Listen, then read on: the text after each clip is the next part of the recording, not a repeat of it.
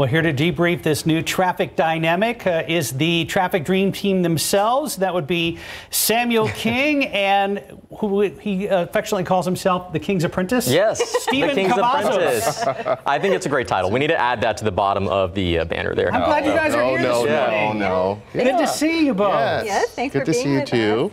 Well, first off, Samuel, you made the transition to the evening. So have you seen a difference on the roadways? Tell us about that. Yeah, it's just different traffic patterns. It's not just sort of inverting what happens in the morning, because we are kind of spread out, have different nodes and everything. So it is busier, and that's typical in a lot of places. It's just people, especially now that stuff is opened up, people run more errands in the evening. They may be meeting people, stuff they don't necessarily do in the morning. So you kind of see sort of more hot spots in the evening than you do instead of purely people going to work or dropping your kids off at school and then going to work. I've been watching. It's been good stuff. Now, Stephen, I'm stuck with. Can you give our viewers a little behind-the-scenes look at how you monitor the roads and report traffic? Yeah, it's a really interesting thing. I always like to say there's a bunch of facets that connect together to give our viewers that information that they need when they need it. And I think we have a behind-the-scenes clip right there. This was actually earlier today in the traffic lab. Usually what we do is, first thing I like to do is check with TransGuide, what's happening around the city. What are you guys spotting? They have a bunch of cameras.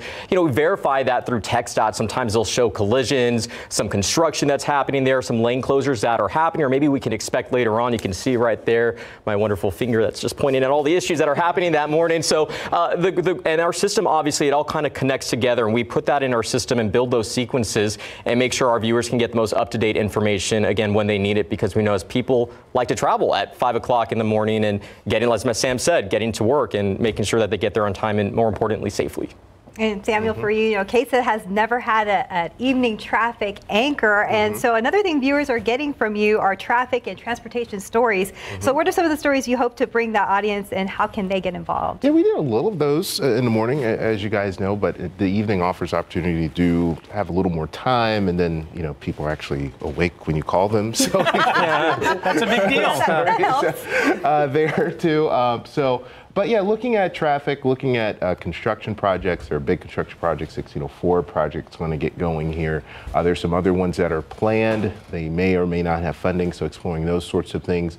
Also sort of mobility issues. Hopefully either today or tomorrow we'll be looking at the Alamo Area Planning, Metropolitan Planning Organization. They're having a public input right now about how to spend $300 million in transit funding. We told you about that a few months ago here in the morning show, but now the public has a chance to weigh in, so we're going to be doing pieces like that. So just an expanded sort of look at mobility and transportation, and it's not just cars. We all love our cars here in San Antonio, but but there are also efforts to expand biking and make it easier for people to bike, make it safer for people to walk, and things like that. So exploring all of those things. All those things. Well, transportation is going to be a huge issue. What, 7th largest city in the country, continue to grow leaps and bounds. So I'm glad we have a two-man team for this. Let's get personal for just a second. We're all drivers here. We all deal with the ever-growing traffic situation.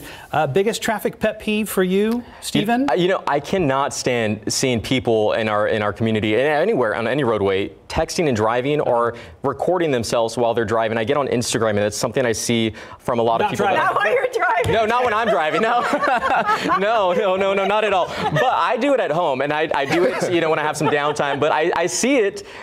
People just filming themselves on the road are, giving them, I guess, their followers an update on what they're doing. You should be focused on the roadway, focus on driving, because we're not just responsible for our lives, but we're responsible for other people's lives out on the road. And that is my biggest pet peeve. Put the phones down, San Antonio. Distracted drivers. Get your co-pilot to record you. Oh, yeah. If you have somebody. Yeah, something different. Mr. King, what about you? Pet peeve number one for driving or drivers? Turn signals. Yes. I don't know where you're going. That's a big one. You are speaking the truth. Are you, what are you doing? Yeah, that's very true. A lot of people don't do it till the last minute. It's like, I might tend to do it too early, and that annoys people too. But I think I'd rather it too early than too late. So that's the other thing. And just safer driving. It's San Antonio, you know, take it easy. You don't have to get everywhere. Yeah. Fair enough. Fair enough. I agree. You know, so quickly, Yep. you know. Well, it's fantastic having you guys both here. We know our viewers expect more, and that's why Samuel is now on the evening shift as well. So, gentlemen, thank you. Thank you Best for of luck to being both here. of you. Thank you. Glad you're Yes. both a part of the KSAT family. Good to see you guys And again. come back and visit. Yes. Yeah. Next time we'll Yes. bring snacks. Oh, great. Coffee Now and we can donuts. use the whole table now. There you go. It's good to have 4 people up here again. Feels great. I'm like trying not to fall over here, though. I know, right? Just kidding. New set orientation meetings coming up next week. It's about 9:40.